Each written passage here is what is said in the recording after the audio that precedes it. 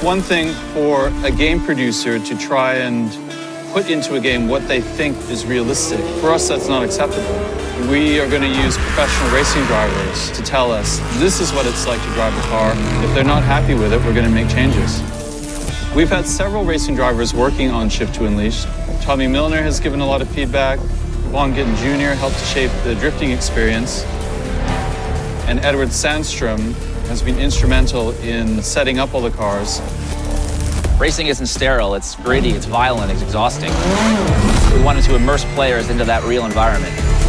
Team Need for Speed is a testing platform for us to understand what it's like to drive racing cars.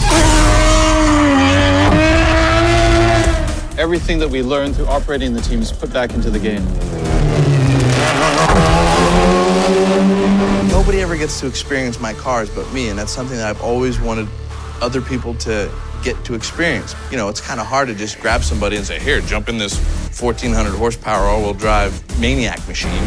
But something like this, you guys have actually captured what it's like, the sound, visual. You can see everything that's going on, seeing the fireballs come out of the exhaust and the hood. To me, it's amazing. We have the most advanced physics system ever released in a racing game. What we're doing this time is putting telemetry directly into the game. Here we've got the tire temperature and suspension information. The size of the circles indicates the amount of weight on each wheel. The color of circle indicates the amount of grip remaining. If I go over some grass here, you'll see that green square moving up and down. That's dynamic and real time. We're measuring this 360 times per second.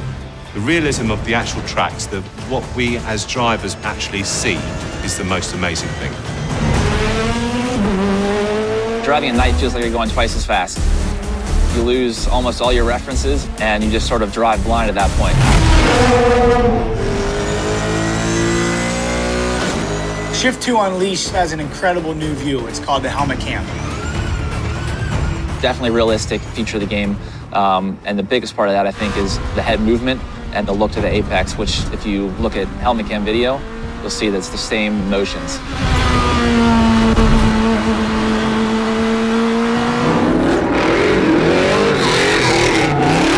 In drifting, we're actually looking out the side windows. So once the car gets sideways and you're turning, you move your head to see where you're going. It's very realistic, really puts you in the driver's seat. Your palms get sweaty and you feel adrenaline. That's very incredible for a game to accomplish that.